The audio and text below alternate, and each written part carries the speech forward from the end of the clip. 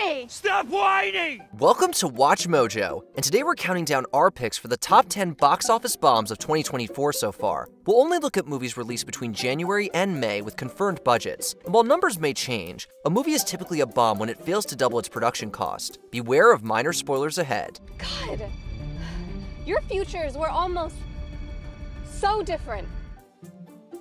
Number 10, Abigail. If you behave and do as we say, I pinky promise you, it'll all be over soon. Joey, Yeah. I'm sorry about what's gonna happen to you. In this offbeat horror film, a group of criminals are hired to capture who they believe to be a preteen ballerina, but they soon discover that they've actually taken a vampire that's hundreds of years old, and happens to be a great dancer. The film's humor and over-the-top practical effects were both applauded. Okay, how do we kill a vampire? What are we talking about, like an Anne Rice or a True Blood, Twilight? Unfortunately, neither the carnage or the comedy were enough to scare up a large audience. It's estimated that the movie will lose somewhere around $16 million. Although Abigail left a coffin lid open to allow for future sequels, lackluster financial returns may have put a stake in this franchise before it ever got time to shine. What can I say? I like playing with my food. Number 9, Back to Black. Do you know what girl power means to me? Sarah Vaughan, Lauryn Hill. You need to know this. I ain't no Spice Girl. This biopic promised to take viewers into the life of a troubled singer who left the world far too soon. Although Marissa Abella's performance as Amy Winehouse was largely praised, critics were less enthusiastic about the film as a whole. I need to live my songs. So that's what I'm gonna go and do. While some reviewers believed Back to Black didn't dive deep enough into the singer's life, others found the movie to be exploitative.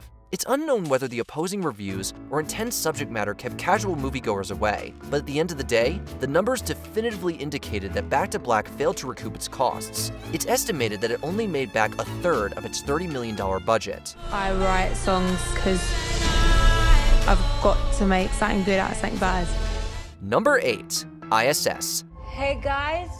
Wait a minute, what the hell is going on down there? What would an international group of astronauts do if they saw Earth being consumed by nuclear war while they were in space? This compelling question was at the center of the ambitious sci-fi film ISS. The Russians got the same orders as us. And they just struck first. Struck first. Despite having a star-studded cast and earning solid reviews, the movie failed to reach box office heights. ISS is currently poised to lose around $21 million. Industry experts pointed out that it may have been prematurely doomed by its tough release window. ISS took flight in the rough box office market of January, only a week after the action-packed Beekeeper and crowd-pleasing Mean Girls made their debuts. In the end, external factors may have caused the film to get lost in space. We gotta get out to the cupola. Now, guys! Okay, let's get out. Get out, now! Number 7, Challengers. You need to start winning. Right now, you're getting crushed by guys like Demare. It didn't take long for the story of a steamy love triangle between 3 talented tennis players to become a social media sensation. Fans praised the tension-filled scenes between Zendaya and her co-stars and the movie's breathtaking conclusion. So why couldn't Challengers net a big box office win? We usually have different types. So you're saying I should be flattered? Well, no. Aren't you everybody's type? Since the film's original August 2023 release was pushed back twice due to strikes, it's possible that general moviegoers weren't sure when it would premiere. It's also possible that people became tired of seeing the same preview run in front of other films for over a year. Challengers is still likely to find success and more fans on streaming services, but its studio might walk away from the box office core $30 million poorer. Code violation, racket abuse, point penalty, wide. Number 6, The Book of Clarence. Clarence, you are guilty of the crime fraud for your own ill-gotten gains. By earning just $6 million against a budget of $40 million, this comedy drama became a failure of biblical proportions. The Book of Clarence may have gone unread by moviegoers due to its boundary-pushing plot. At the beginning of this period film, we learn the titular character is struggling to make a living in first-century Jerusalem. After learning that a man named Jesus was attracting fame and followers, Clarence tries to convince people that he's a prophet too. God sent me to deliver his message. I am your new Messiah. The presence of religious satire may have kept audiences from giving the film a chance. It didn't help that Book of Clarence was released during a crowded weekend in January. Unfortunately, the religious risk didn't lead to reward this time around. I'm not a bad person, just playing the cards I was dealt.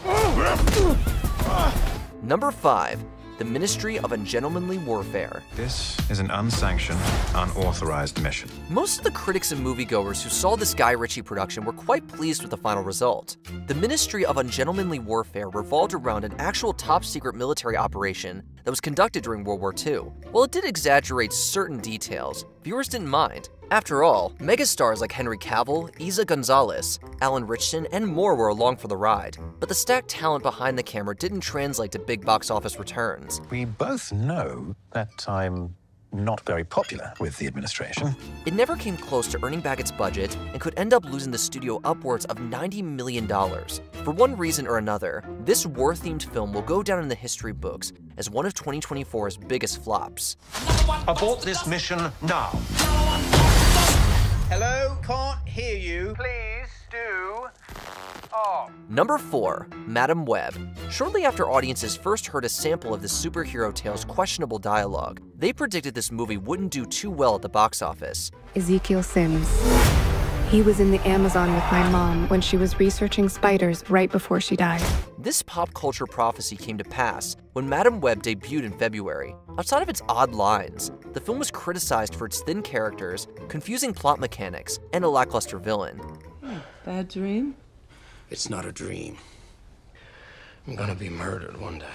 And when bad word of mouth spread prior to its release, some moviegoers asked for refunds before going to the theater. The web of bad press squashed the Spider-Man spin-off's chances at having a normal box office run. It's estimated that the movie will lose anywhere between $59 million and $99 million in the very near future. I didn't ask to be doing this with you, and I didn't ask for this to happen to me either. Number 3.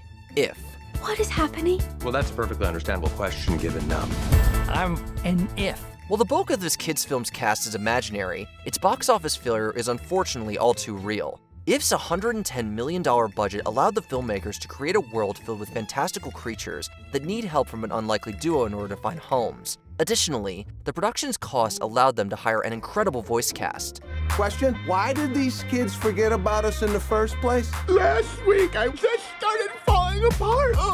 The presence of vocal veterans like Steve Carell and Awkwafina and Hollywood legends like George Clooney seemed promising. Unfortunately, If received middling reviews from critics before being widely ignored by general moviegoers. While final numbers are still yet to be determined, it could end up fumbling over $100 million. If seemingly failed to spark imagination or financial success. Am I disappearing? Oh, I am not ready for this. Number 2. The Fall Guy. This was The Fugitive, and you were Harrison Ford? The bad guys would be closing in. Ryan Gosling's action comedy had a lot going for it.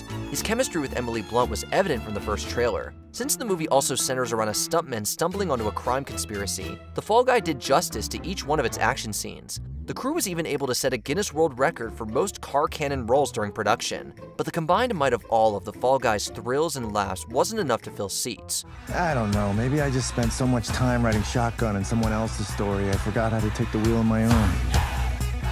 Wait, does that make sense? Despite a lack of direct competition, the action comedy fell far short of expectations. It had a hugely disappointing debut and didn't gain much traction after that. When the dust settles, it could lose anywhere between $121 to $171 million. I couldn't do it. Then I just disappeared completely. Before we continue, be sure to subscribe to our channel and ring the bell to get notified about our latest videos. You have the option to be notified for occasional videos or all of them. If you're on your phone, make sure you go into your settings and switch on notifications. Number 1. Argyle. Something I wrote in my new book, something I made up, got too close to something very real. And because of it, a rogue spy agency, a real directorate, suddenly thought I could help them recover this digital file. Thanks to a cast overstuffed with A-listers and tons of CGI, this spy thriller's budget ballooned to a hefty $200 million. The chances of it making a profit deflated once the first round of reviews went public. Although the central mystery of the movie revolved around the true identity of Argyle, critics didn't like how the story unfolded. The movie was ridiculed for having a series of increasingly hard-to-swallow twists. Those books you write, Aiden told you they were predictions. No, they're not. They're memories.